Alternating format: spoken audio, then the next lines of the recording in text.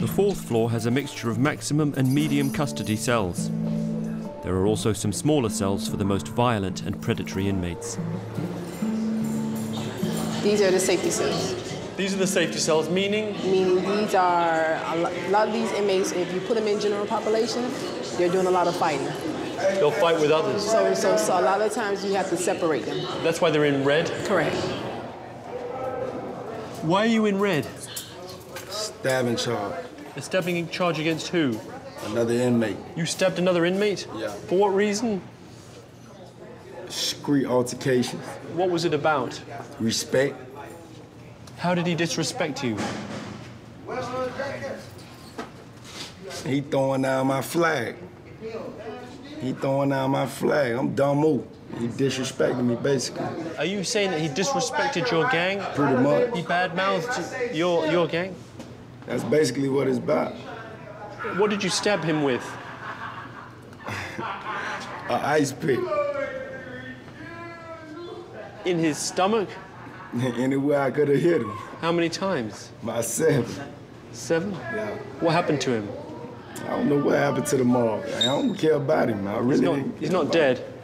Nah, he ain't dead. Where is he? He probably in general population somewhere telling on somebody. I don't know. But to me, frankly, I don't care what happened to him, whether he lived or died. They say that the weaker inmates get preyed upon. That's what we call mobs, ducks. You got your duck, you put their foot on his neck. You know what I'm saying? If he weak, he better check in and go in PC somewhere, you know.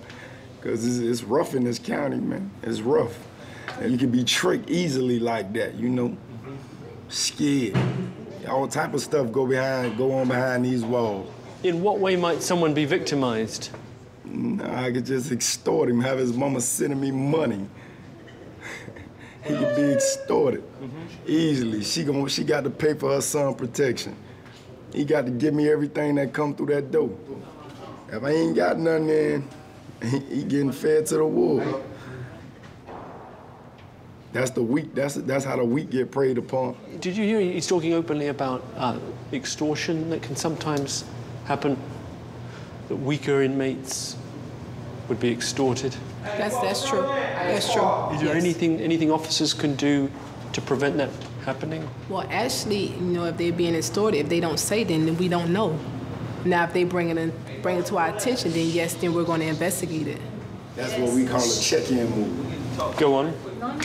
When he run out there and tell the officer he checking in. So if he check in one way or another, somebody gonna get hold to him. There'd be repercussions? Yeah, there'd be repercussions for that. For running to the authorities? Yeah. Why? There gotta be repercussions. Why? He done checked in. You done checked in under my name. You done checked in. I got to have you.